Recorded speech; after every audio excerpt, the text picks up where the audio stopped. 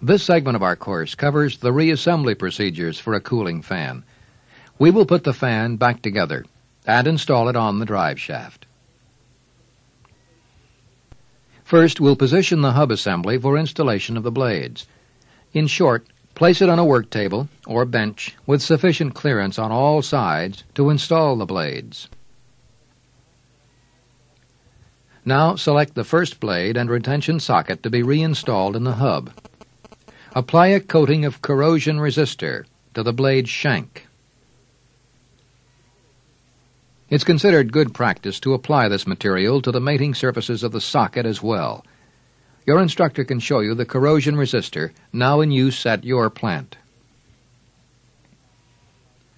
After you have applied the coating, check the match marks on the socket and blade shank against the corresponding marks on the hub assembly. It's important that the blade be reinstalled in the same position from which it was removed. Holding the retention socket halves in position on the blade shank, slide them into position between the hub plates. You may find it necessary to pry the hub plates apart to allow entry of the socket, as shown here. Notice that he's using a piece of wood for this purpose. Wood is used to prevent damage to the protective coating on the hub plates. Align the bolt holes in the retention socket with those in the hub plates. Then install the cap screws through the hub plates and sockets with the heads on the top as shown. Don't forget to apply your rust resistor to these bolts before they are installed. With the blade in place, turn it in the socket until the flat side of the blade is positioned on the downwind or discharge side of the fan. In this case, the top of the fan is the discharge side. Now place a support under the tip of the fan blade, like this, to hold this blade in position until it is tightened securely in place. Then install the washers and nuts loosely on the retention socket bolts. Grip the end of the blade firmly with both hands and pull it away from the hub assembly until all slack between the shank flange and the retention socket has been taken up. This is done to ensure that all blades are in the same position. Now tighten the nuts on the retention socket bolts tight enough to support the blade, yet loose enough so that you can still turn the blade shank in the socket. This is necessary since we will need to adjust the pitch of the blade later. You would then repeat the procedure we have just shown you on the opposite blade in the fan, installing it in the hub. Tighten the cap screws in the tapered bushing, ensuring a firm seat in the tapered bore of the hub. Once that's done, position the hub assembly and two blades on a static balance block. Then check them for balance. If the assembly does not balance properly, refer to the manufacturer's manual for the fan to find out the recommended method of balancing the assembly. This may call for adding small weights to the light side of the assembly, or some other method. After the fan is in balance, install two more blades opposite each other, as we demonstrated a few moments ago. After the next pair of blades is installed in the hub, place the assembly back on the balancer and check it again. Continue this procedure until all of the blades have been reinstalled and balanced. A note of caution: don't attempt balancing in wind or even a light breeze. You'll soon find that it's impossible to do accurately. The next phase of reassembly is to install the hub and fan assembly on the drive shaft. Before doing this, the workman inspects the shaft very carefully to ensure that it is clean and free of burrs.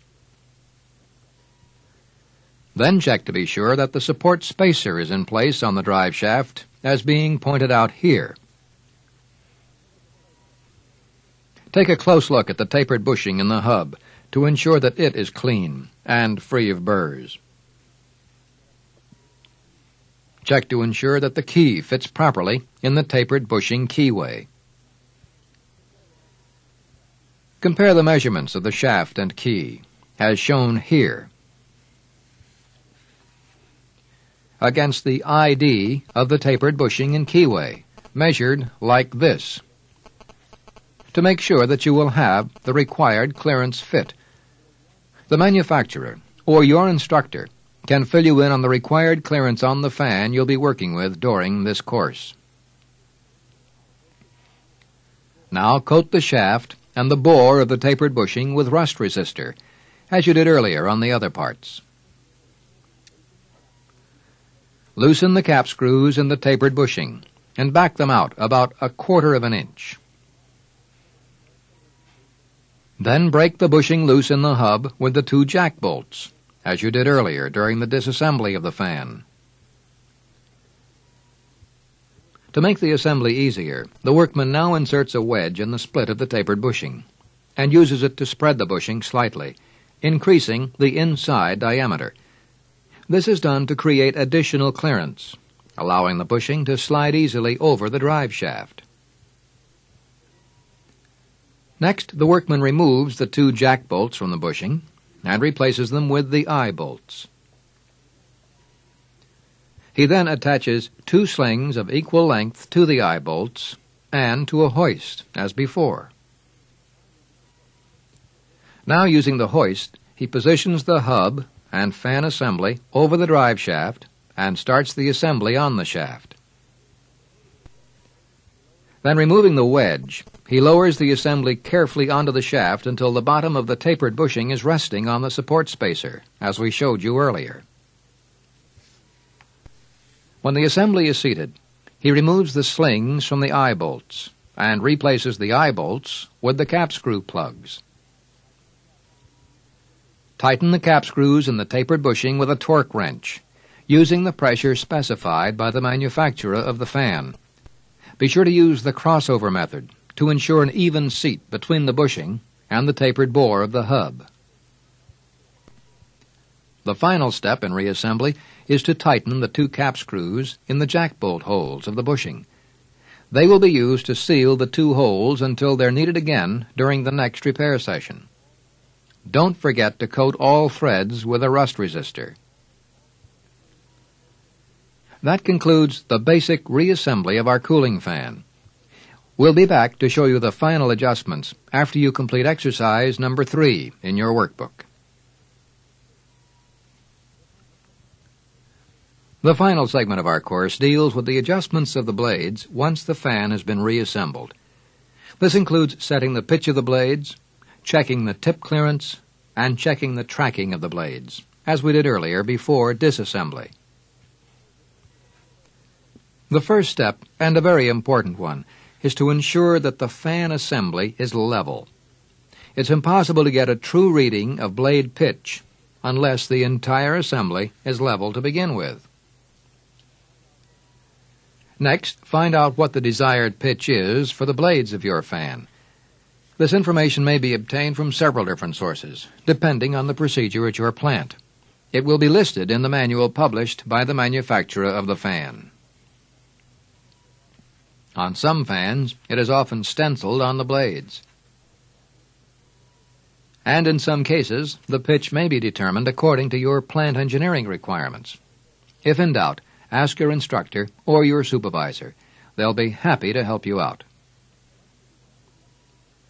Once you've determined what the required pitch is, obtain a bevel protractor and set it at the angle you want. Now, refer to the manufacturer's manual again and find the location on the blade at which the protractor must be positioned. The spot has sometimes been referred to as the pitching boss. In any event, the position will be specified by the manufacturer. With the protractor in position, rotate the blade on its retention socket until you have obtained the desired degree of pitch. Be very careful not to tilt the blade in the wrong direction. In short, make sure the blade is pitched in the direction of rotation, as shown here. Once you have the blade adjusted, Tighten the bolts in the retention socket enough to hold it in position.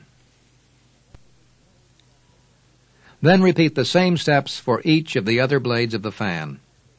Make absolutely certain that your protractor is positioned in the identical spot on each blade. And here's something else you must remember.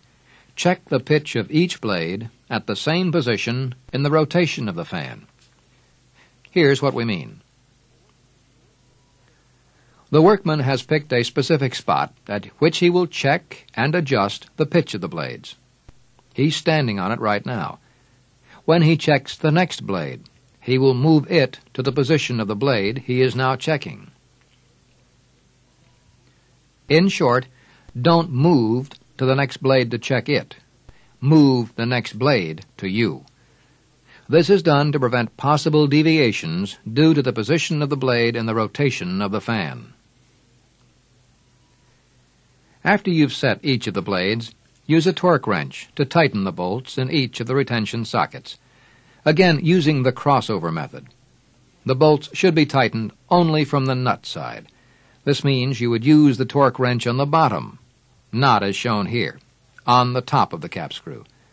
The torque required is supplied by the manufacturer in his manual. When all the bolts have been tightened satisfactorily, recheck the pitch angle on each blade with the protractor to make sure that it is not changed when you secured the retention socket bolts. The remaining 2 checks and adjustments are normally completed after the fan has been reinstalled in its unit. Therefore, we will assume that this fan has been installed in a cooling tower, and that this wall is the shroud which surrounds it. We'll use this facsimile of a shroud in the presentation, since we can better illustrate the 2 checks this way than by actual installation in a cooling tower. The checks themselves will be identical.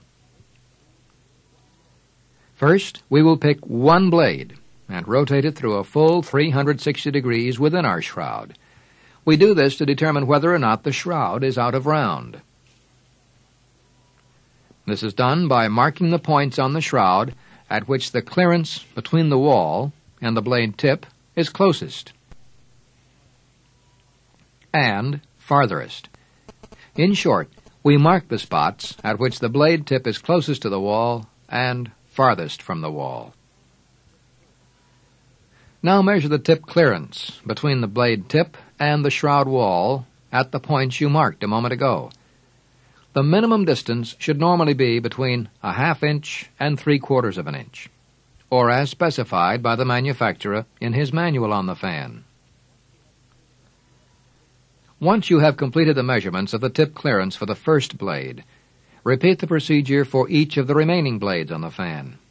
However, the only measurements which must be taken on the rest of the blades is the minimum tip clearance, not the maximum clearance. If the tip clearances do not measure up to specifications, refer to the manufacturer's manual or your supervisor for the action to be taken. This may entail corrective work on the shroud. The final check to be made is the same as that completed before disassembly of the fan at the beginning of the course. You must recheck the blades for tracking.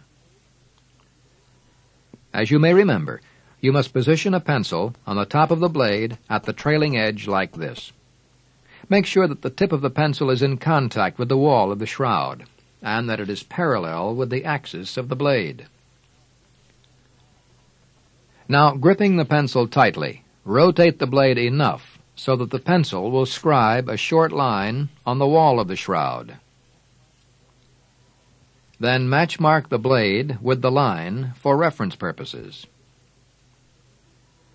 Repeat these steps for each of the remaining blades in the fan, making the marks at the same point on the inside of the shroud, and match marking each of them. The deviations between the marks should not exceed the specifications set forth by the manufacturer. If the marks are erratic, as shown here, you will simply need to locate the problem behind the deviation of the blade being pointed out. As you can see, most of the blades are close to being in line, except one. The difficulty is probably in the retention socket of the blade. Here is another example you may encounter when checking tracking. By looking very closely, you can see that each succeeding blade has formed a wave pattern. This indicates that the fan assembly is not square with the drive shaft. The difficulty with this fan would probably be in the fit of the tapered bushing in the hub. Whatever the problem, take the necessary corrective action to bring the tracking within specifications.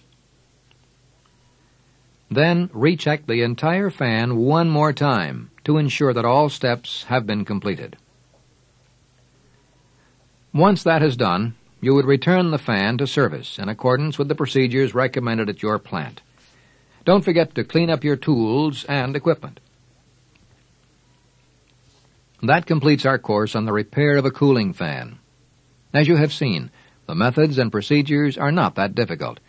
However, it is essential that you follow them very closely and refer to the manufacturer's manual or your plant's engineering requirements for the information you need. Remember that a poorly reassembled and tested fan could throw a blade through the side of the shroud. Don't take chances. For safety's sake, pay very close attention at all times. We have some questions for you now on the adjustments required on cooling fans. You'll find them in exercise number 4 in your workbook.